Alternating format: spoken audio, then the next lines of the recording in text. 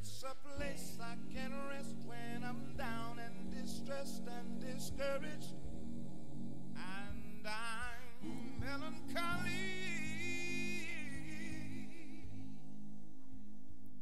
Welcome, ladies and gentlemen. Once again, we come for our Bible study, and I'm so thankful that you have connected with us once again. I'm Terry Atwater, minister of North Shore Church of Christ in Waukegan, Illinois, at 326 Julian Street. If you need want information about our labor of love here, just call 847-623-9727. Of course, we're on YouTube, the internet, and our website. You can check us out. We certainly would love to have that. But in this particular Bible class, we've done classes on various subjects that's going to help those who love the Bible, the Biblos, the Bible, the best book in the world. It's a book that tells us from whence we have come, how we are to live now, and where we're going. I thought in this particular class we would deal with something that's going on with many people in our land, and of course the Bible has some answers for us, and that is to deal with depression and needing to be lifted above where we are. Though we are a blessed nation with much material blessing in terms of food, clothing, shelter, or access to it, we still have the richest of the rich and the poorest of the poorest. And even the richest of the rich, the top 3 or 4 people in our land, they own more than the bottom 50% of the people in this country. And there's something wrong with that. And those who are at the bottom, in many cases, the 50% of our economic status, feel like they are left out and they are depressed. Let me extrapolate that particular situation, and let's go to the Bible and see if we can deal with that. First of all, our topic of discussion would be that Satan, that's the evil that's present in our society. Satan depresses. And not only does Satan depress, the evil is what depresses us. Evil depresses us. It lowers us. On the opposite side, the Savior. So you have Satan, and then you have the Savior. The Savior impresses us. He makes us feel good, and he lifts us. So what should you choose? Do you choose evil, or do you choose good? Do you choose Satan, or do you choose the Savior? Do you choose to be lost, or do you choose to be saved? When you're depressed, we try to go on vacation, or we try. Some people get drunk. Some people get involved in illegal activities. We try to do various activities to lift ourselves up, and usually we make a mess of it and we make it worse. There is one verse that we'll just spring from in the Old Testament. Remember, I said the Old Testament is written for our learning. We get concepts of God, but the New Testament is written to how we implement the concepts. The New Testament is a better covenant. It's how we are saved, salvation and redemption.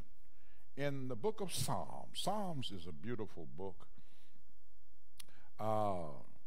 And the house of David is being dedicated.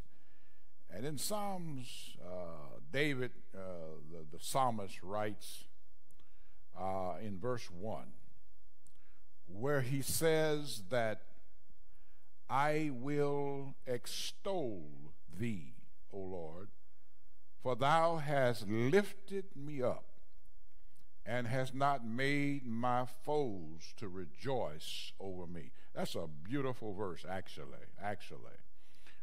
What David is saying, that the Lord has lifted him and not lowered him, and that the Lord has not allowed his enemies or his foes, his enemies, to rejoice over him. You know, we're living at a time now where some people, they rejoice when they see somebody being beat down, when they see somebody that has fallen on hard times. They kind of laugh, they snicker, and that's not healthy. That's not healthy in any decent civil society, and certainly it's not helpful.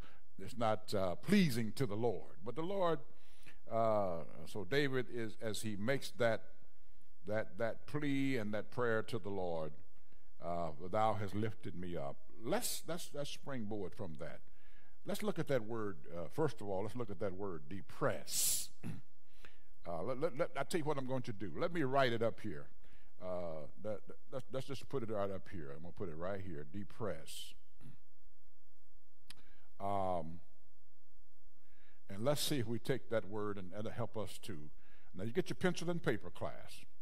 And let's see if we can deal with depressed. Now what does it mean to depress? Psychologically, it's when you're depressed, you're psychologically beat down. You're mentally below where you ought to be. Another way to put it, you are dumbed down. You're dumbed down. All right, that could mean that you are depressed. Something else that when you're depressed, it will erode any good that you have within you. Just erodes. It's kind of like soil erosion. Your good feelings are eroded when you are depressed. Another way to look at it is you become what is called a pushover. See, a lot of people get caught up in illegal activity when they are depressed, and they're pushed over the edge, so to speak. You feel like life has pushed you over. All right, and so that's another meaning of being depressed. Or another way to look at it, we rupture our motivation. In other words, you are no longer motivated. Rupture your motivation. You're not pushed to step out and take a creative risk. You're pushed in a negative direction. You become pessimistic rather than optimistic. So a rupture of our motivation. Now you are endangered. When you're depressed, you're endangered. You're endangered. You're in a position where you can just not only hurt yourself, hurt somebody else, or hurt others. In addition, when you're depressed, I guess another word would be is suppress. You're suppressed. You're sucked into a state that it feels like you can't get out of it. Not only is your back against your wall, but your head is below water. You're suppressed. And then I guess another way to look at it too is you're stepped on. You feel like other people just step on you. Okay, so that's how we look at being when you're depressed, and that's we in the United States, we ought not to be that way. Particularly if you happen to embrace Christianity, you should not be there. No Christian should have a problem. Christians should only have challenges, not a problem. But when evil takes over you, let me correct what I said there. Not necessarily to take over you. When evil touches you, you get just a dab of evil in you. You begin the process of depression. Just a touch of evil. Just a touch of evil starts you in that dumbed down, eroding, that pushover, that ruptured motivation, that give up mentality. And you might end up doing something irrational. Okay. Now let's go over to the other side. Let's take a look at the Savior. I chose to use the word impress. You know, Jesus will impress you with what he does, you know. So let's just put impress right here, and we'll try to get this in. Okay. Jesus will impress anybody when you start really absorbing his mannerisms, his behavior, and how he encourages us to embrace his teachings. To impress, he will ignite. See, he's in the business of, he will ignite your purpose. See, every human being on the earth has a purpose. We all have a purpose, you know. And what the Lord does, he ignites that purpose that's within us. And many times people say, well, I don't need Jesus. I don't believe in Jesus. Well, that's the source of your purpose. He gave you a purpose. He can ignite that purpose. In other words, not only can he ignite the purpose, he is what I call the makeover man. You know, ladies use makeup, but Jesus is in the business to make over. See, makeup just covers over. It just covers you up. But makeover is the Lord works on that foundation within you to make you over. And that counteracts depression and that impresses anyone who connects to Jesus. Something else that he does, he will position us. He will position us for success. See, a lot of times, success is being in the right position, right place, right time. He will position you for success. And many times people, and let me share this with you. When you don't have Christ with you, you could be right where you could touch success, but you won't even know it, because you don't have that which will trigger to see it. For instance, one person can walk down the street and see trash on the street and walk right by it. I'm not going to touch that. Another person can walk down the street and say, I'm going to pick up that trash. I'm going to be a trash collector and start a business in trash collection and make a fortune. It's all a matter of being pricked from the inside out. So one person's cash is another man's trash. It's all a matter of whether you are connected to Satan or the Savior. Okay? Something else that will help you is that the Savior not only is a makeup, he renews us. One scripture, the Apostle Paul, who was guided by Christ to write it, says, be not conformed to this world. Let me say that again. Let me say it slow now, class. You can jot this down. Romans 12 and verse 2. Romans 12, verse 2. Be not conformed to this world, but be ye transformed by the renewing of your mind. See, Jesus works, he's a mind regulator, a mind renovator. He renovates the mind. And that's why he is in the lifting business. Not only that, he elevates. He elevates. Let me write that down. Elevates. Okay? He elevates. He doesn't de-escalate. He escalates. He elevates. That's that lifting capacity. Not only does he lift us up financially and lift us up socially and lift us up psychologically, but he can lift us up to heaven. He said, I go away and I prepare a place for you, that where I am, there ye may be also. So the Lord can elevate us.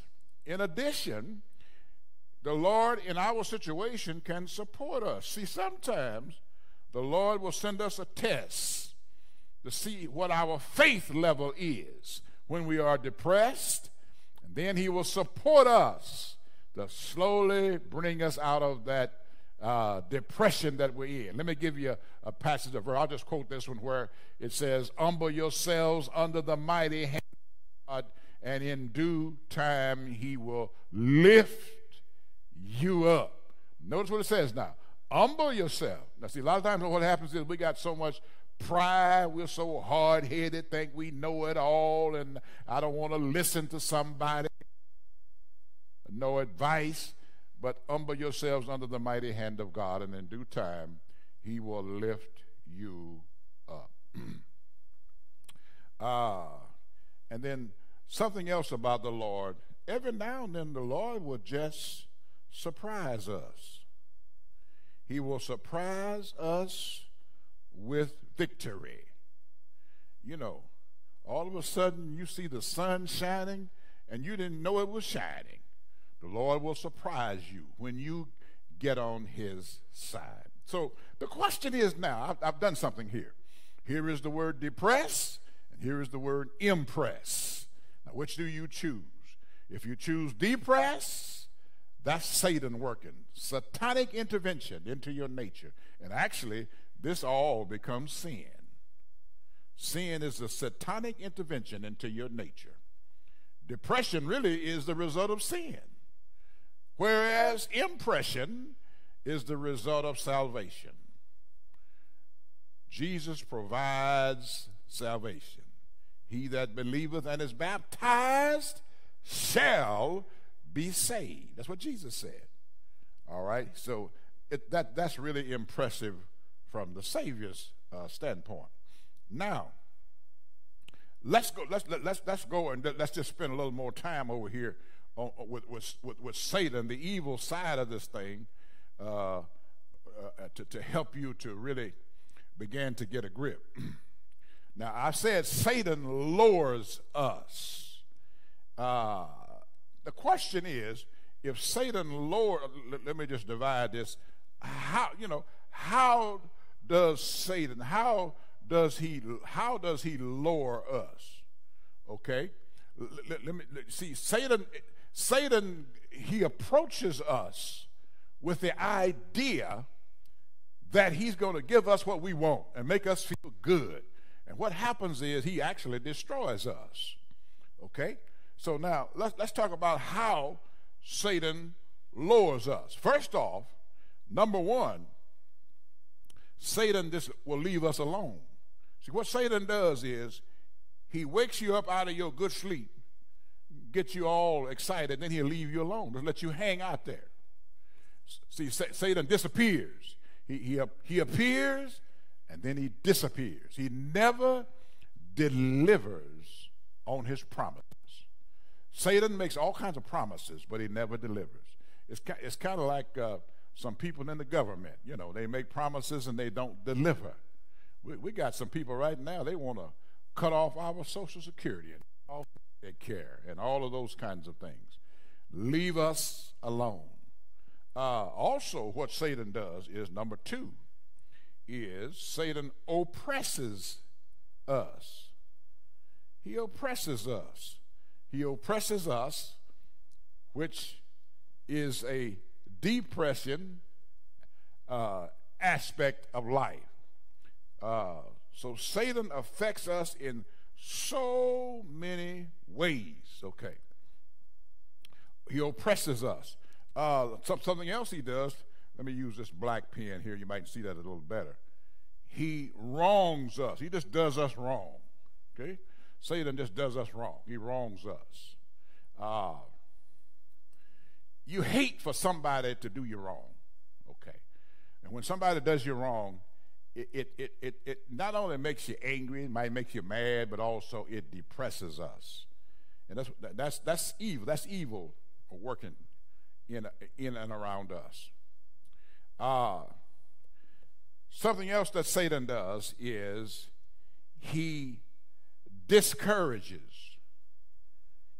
He starts out by encouraging, but yet he ends up discouraging us. You remember back in Genesis in chapter 2, Satan came along and he encouraged Eve to take a look at the tree. Now, God said, don't touch my tree.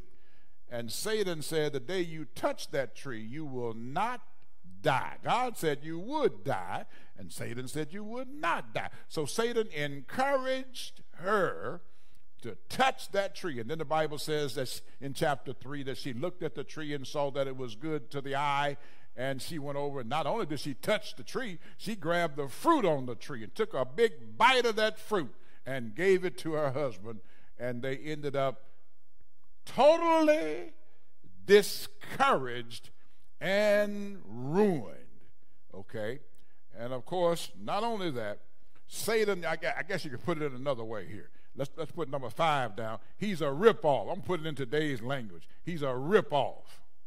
He's a ripoff artist. Okay? You think you got gold and you got fool's gold. You think you won the lotto, and you know what? You you find yourself without an auto. Okay, class. When you put your money on the lotto, you end up with no auto. Satan makes you think that you got it going on, and he just rips us off. In fact, God said something in the book of Malachi in the Old Testament, a concept of God. He says you end up, pockets with holes in them.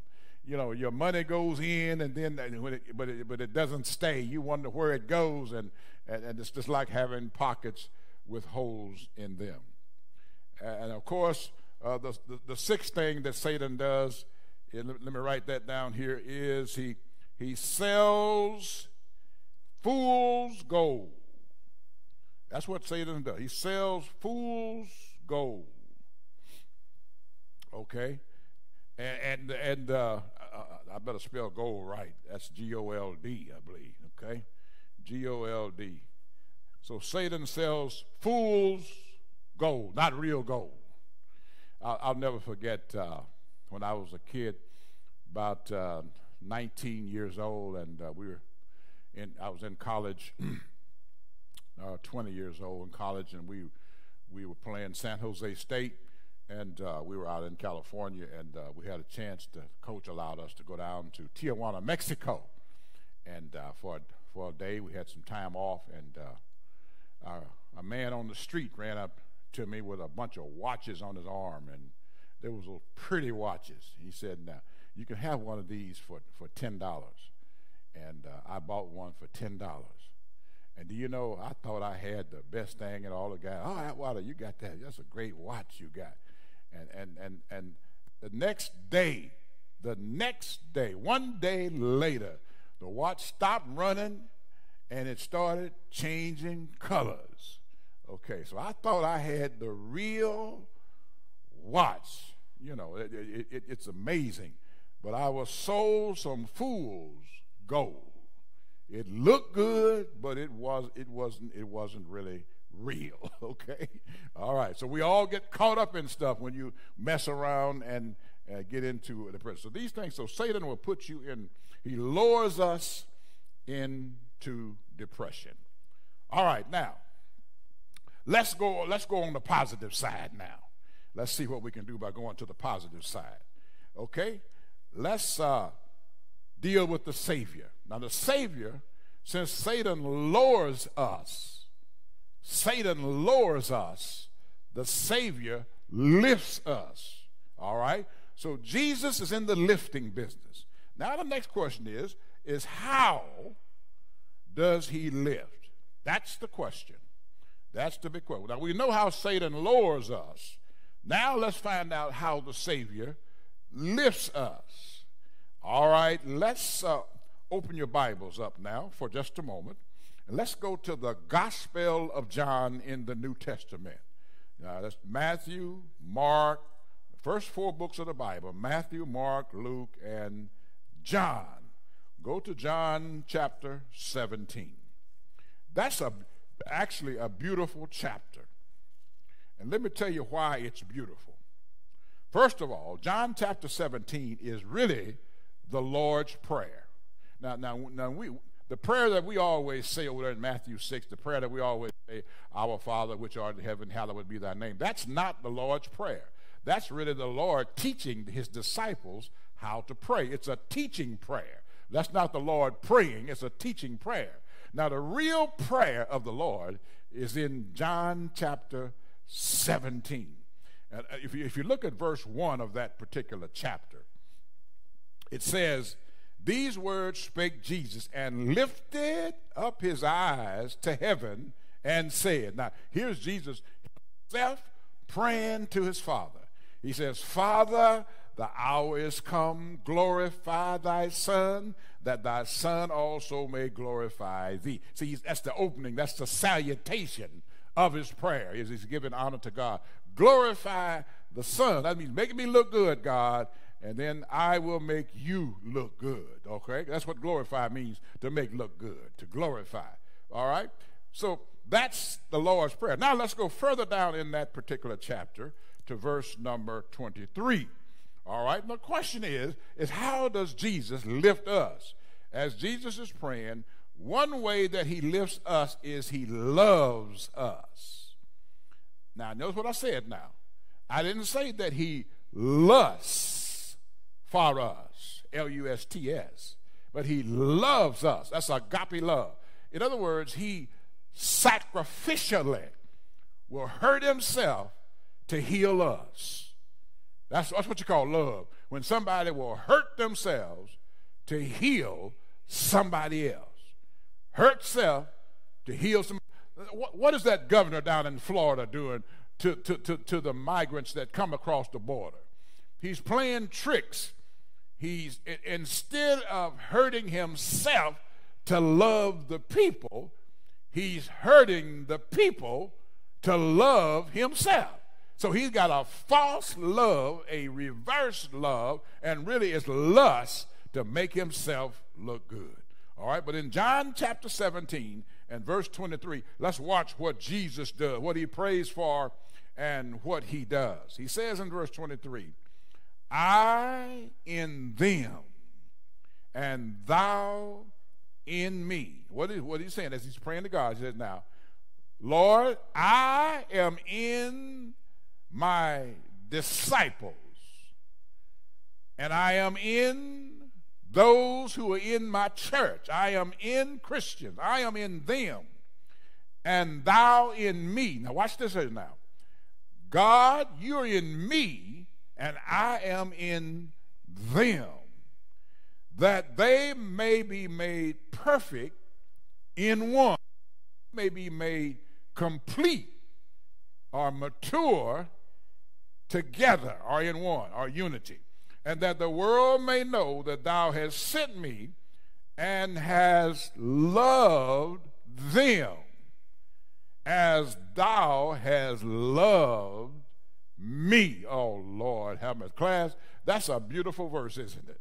See the connection of love here is God loves Jesus and Jesus loves us. That's love now. Lust doesn't work that way.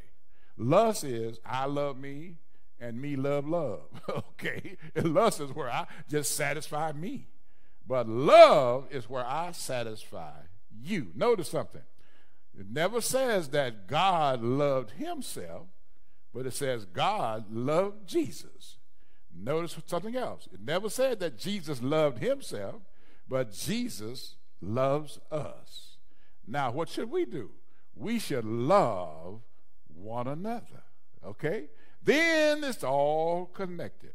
So love is how the Lord starts the lifting process. God loves Jesus. Jesus loves us. And when that love gets down to us, we in turn can love Jesus back, and Jesus will send our love to God, and we are lifted into the spiritual portals of heaven via love, okay? All right, number 2, how does he lift us? Well, he inspires us. You know, as I said earlier, that Satan, he does not even motivate us. You know, he ruptures our motivation. However, the Lord inspires us. All right, let's run over to another verse in 1 Peter. 1 Peter, as you know, Peter learned how to love.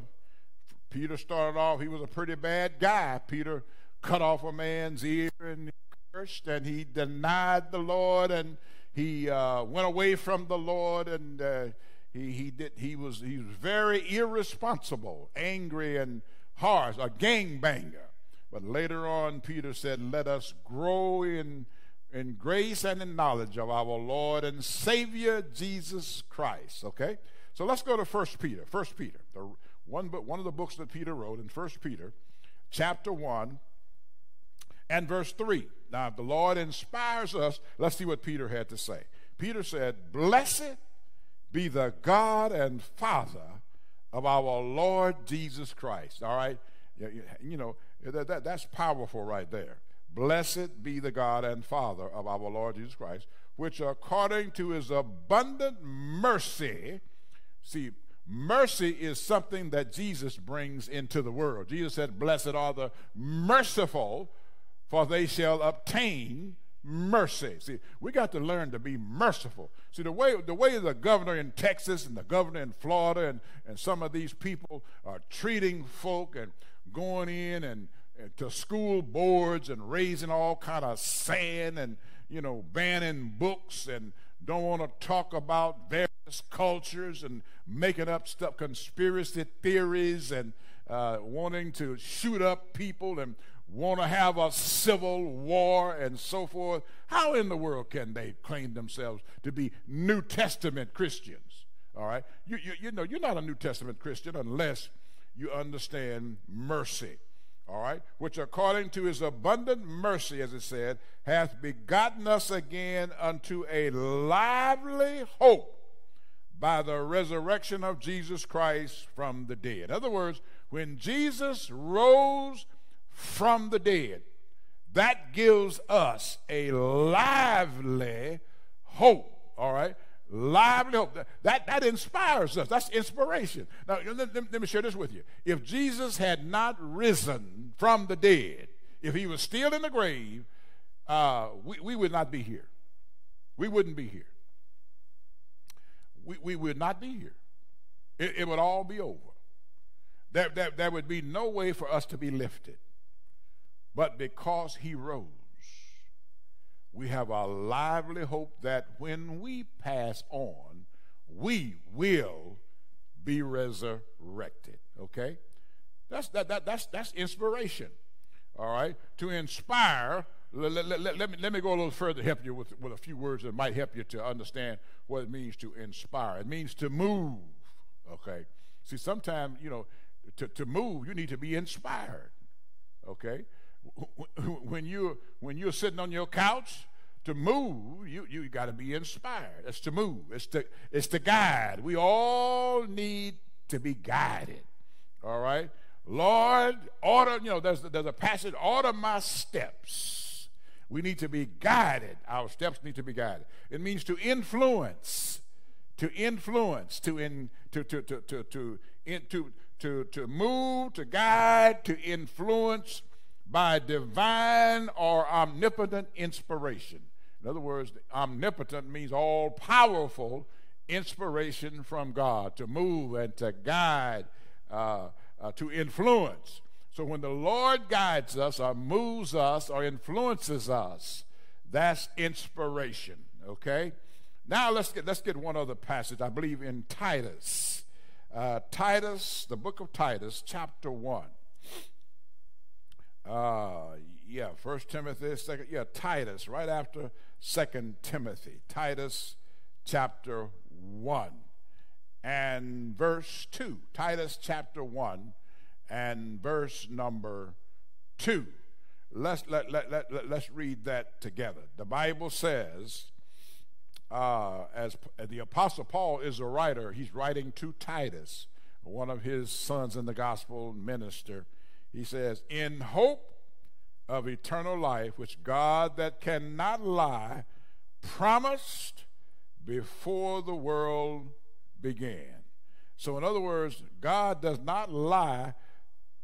He gives us hope because he does not lie, and he has a promise that he made before the world began, and that all of that inspires us.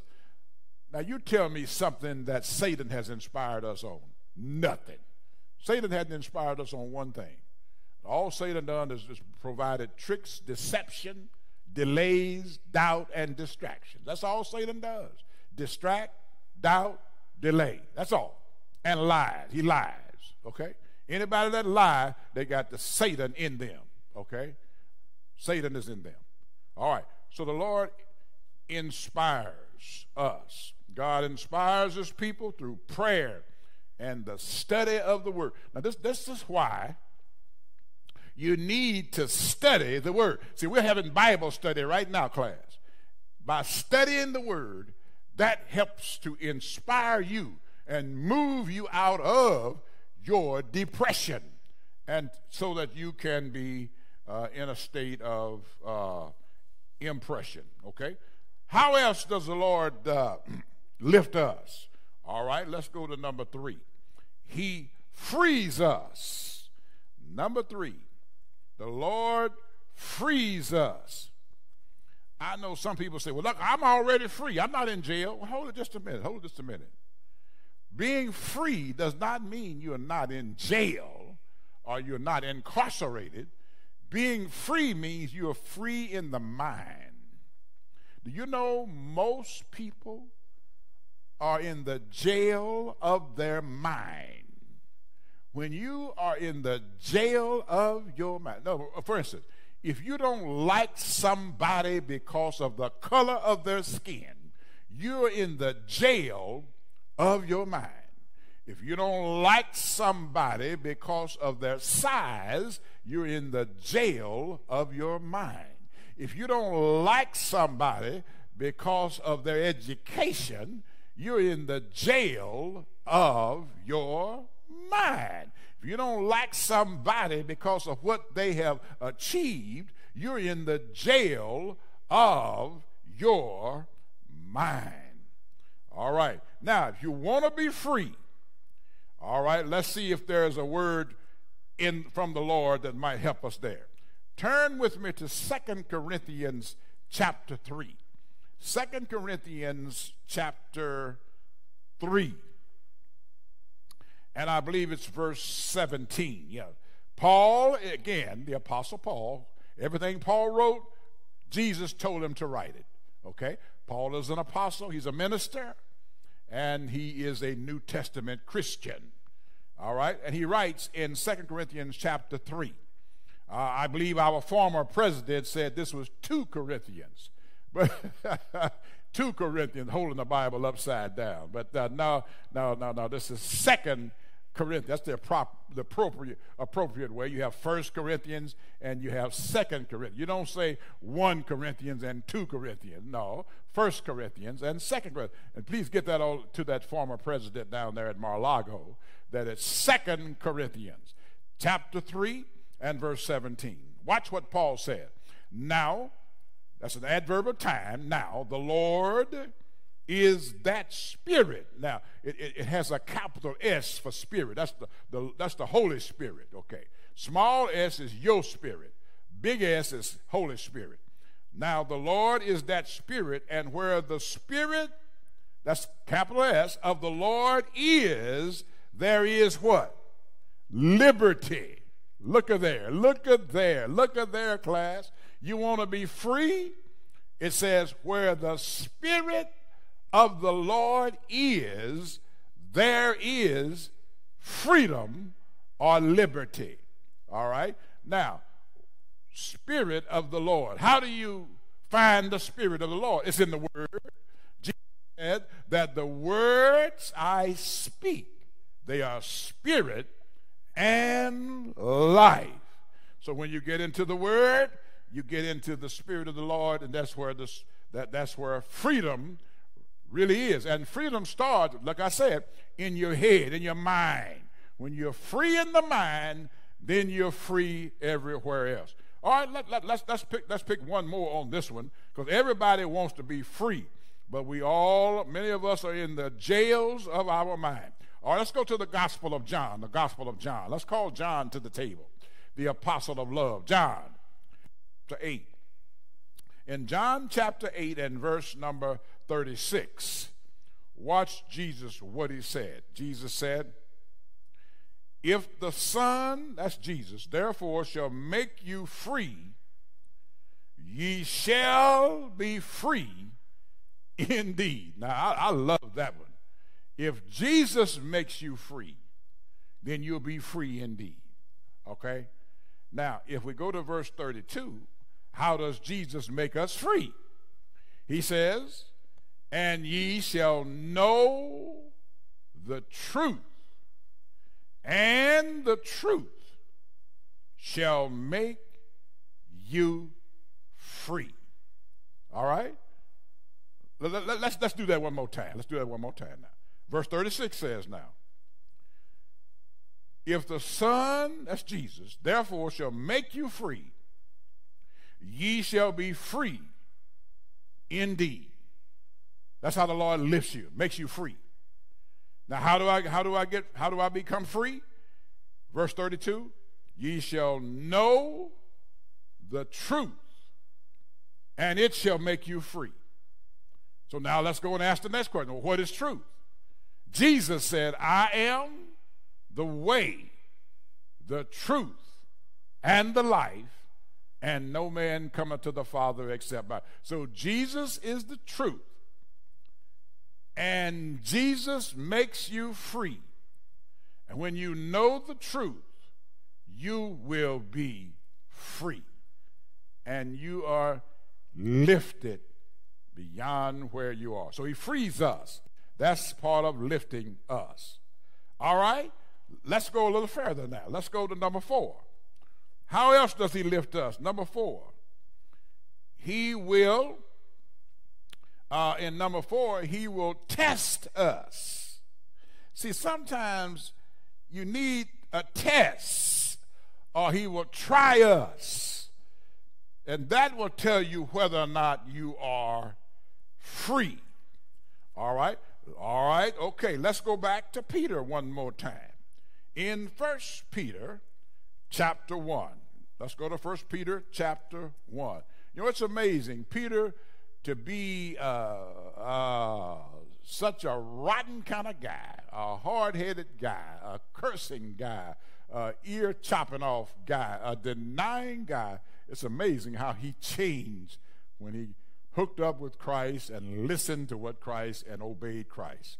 All right, in 1 Peter chapter 1 and verse 4, it says, to an inheritance incorruptible and undefiled,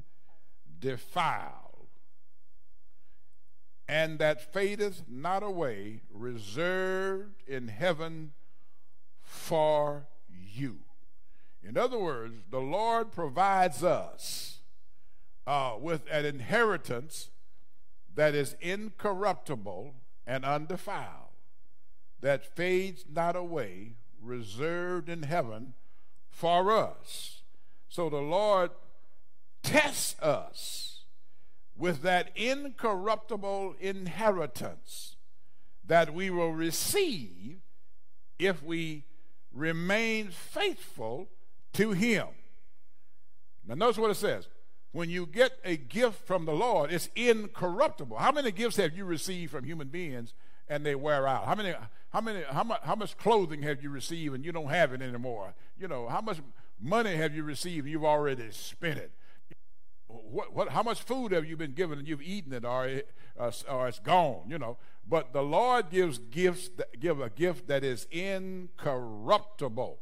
Now let's couple that with 1 Peter. Since we're in 1 Peter, go to 1 Peter chapter 5. In 1 Peter chapter 5, the Lord tests us. He shows how this thing works in verse number 10. He said, but in 1 Peter chapter 5, verse 10, write this down, class. But the God of all grace, who hath called us unto his eternal glory by Christ Jesus, comma, after that ye have suffered a while. See, sometimes the Lord allows you to suffer a while. That's the test. Suffer a while. After you've suffered a while, he'll make you perfect or complete. He'll establish you strengthen and settle you. Are you understand what I'm saying? See, the Lord will test us as he lifts us. See, in other words, the Lord don't want to lift somebody that can't pass a test. Okay. If you can't pass a fundamental basic test of obedience, then the Lord don't want to lift you. The Lord says, children, obey your parents in the Lord, for this is right. If you don't obey your parents, children, young people, if you don't obey your parents, the Lord won't lift you.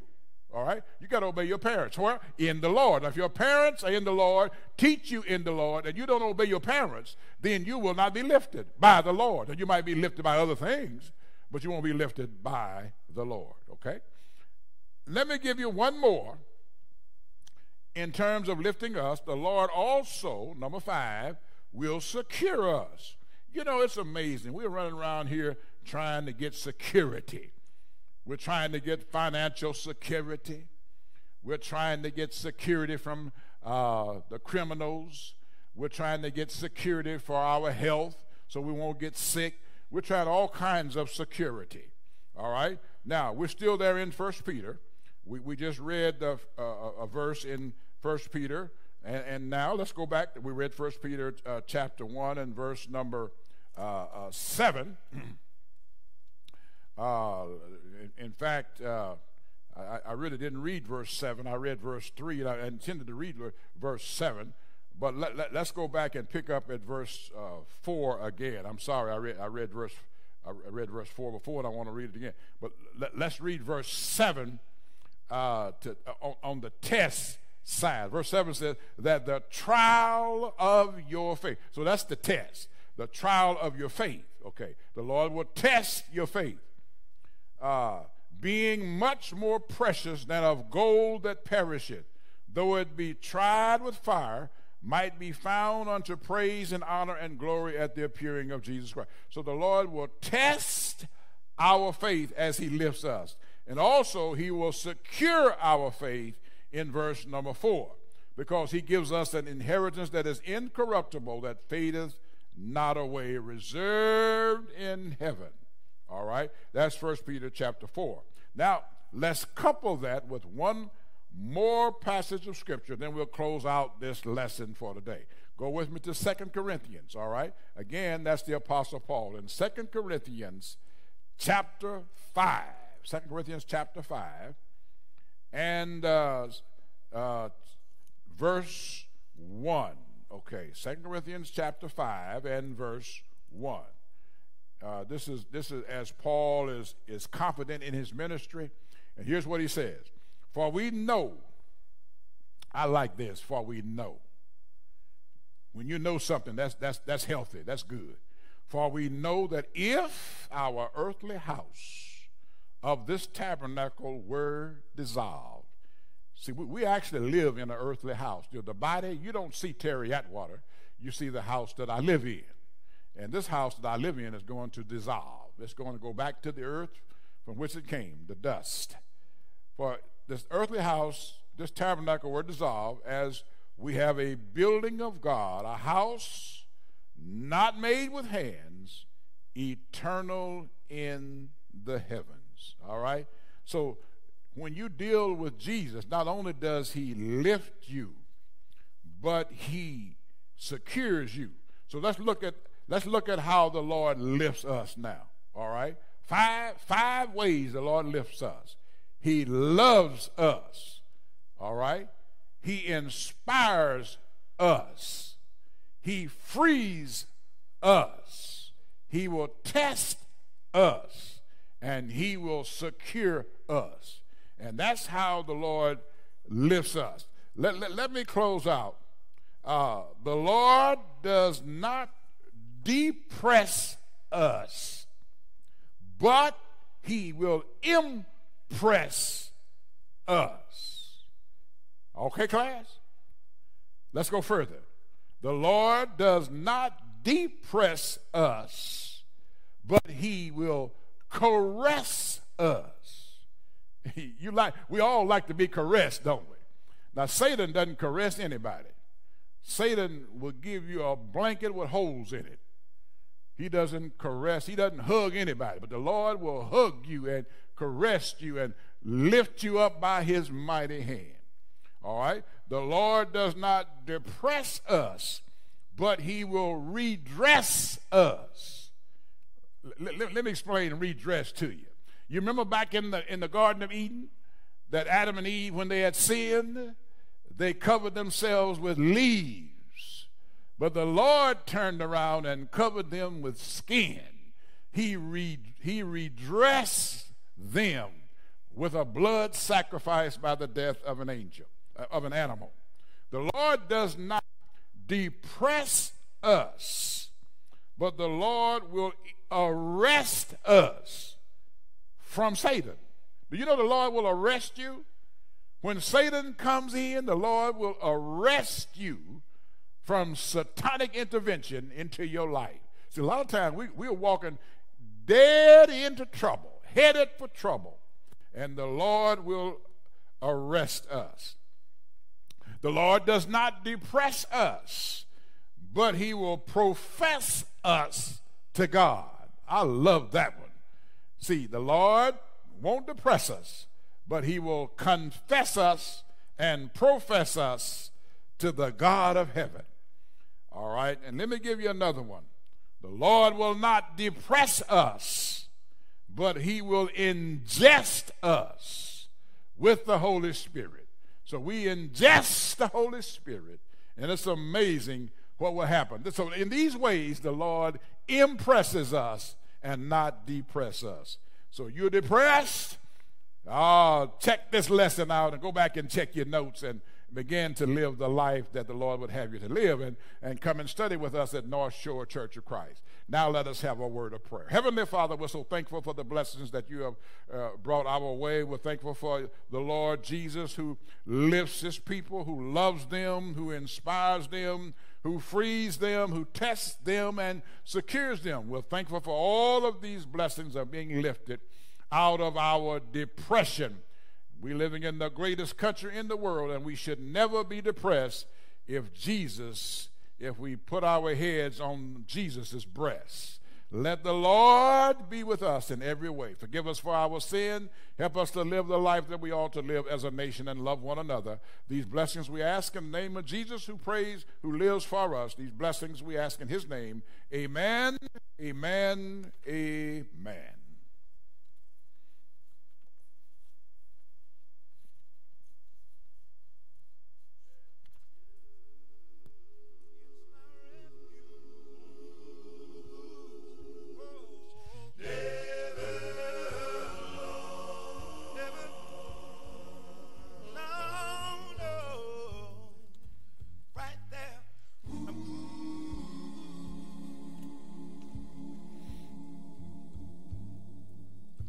The